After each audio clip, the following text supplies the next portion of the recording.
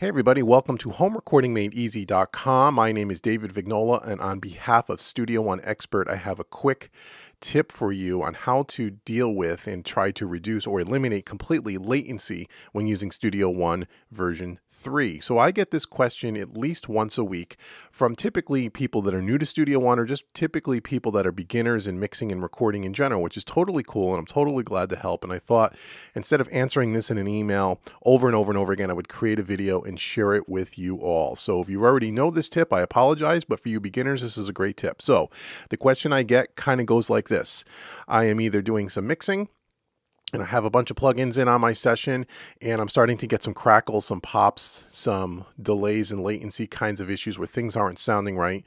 Or I'm doing some recording and I'm trying to record with some VST instruments, whether it be, presence or some guitar amp simulation or something to that effect, whether it's Studio One plugins or whether it's third-party plugins, and I'm getting a bunch of latency or delay. So if I'm a keyboard or a guitar player, I strum my guitar, and from the time that I hit the strings to the time I hear it back in the speakers, there is a slight delay. We call that latency.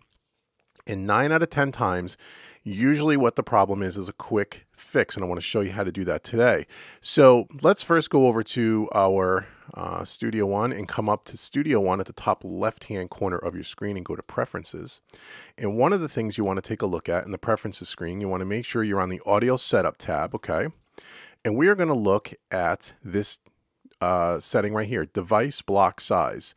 And as you can see, I have it set at 2048 samples. And if you click this little triangle, it's going to drop down, and depending on the audio interface that you're using will depend on how many sample choices that you'll have. Here is a golden rule of thumb that you can follow.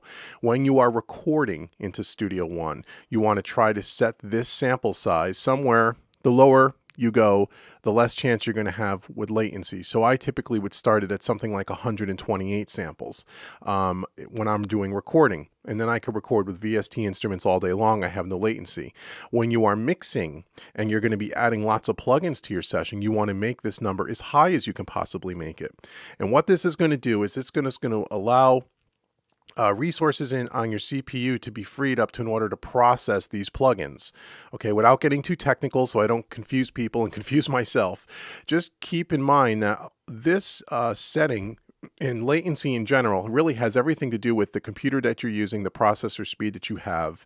It doesn't matter if it's Mac or PC. If you have an older computer that has a slower processor, you're going to be more prone to latency than if you have, let's say, a brand new computer with a much faster processor.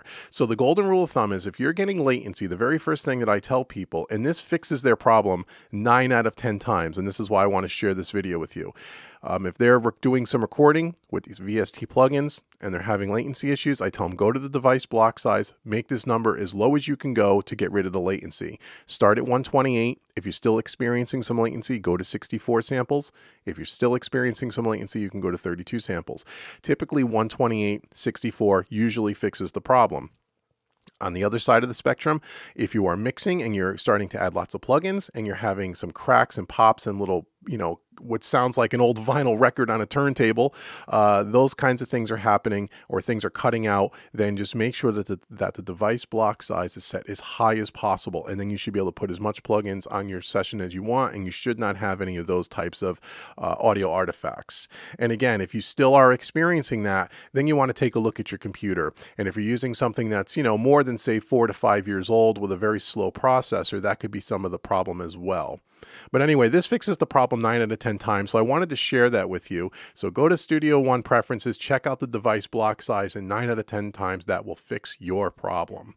So until the next video, this has been David with HomeRecordingMadeEasy.com. For more mixing tips, training, concepts, techniques, and everything around recording, mixing, and mastering in your home studio, head out to HomeRecordingMadeEasy.com, and also check out the blog over at StudioOneExpert.com, and I will talk to you guys all soon.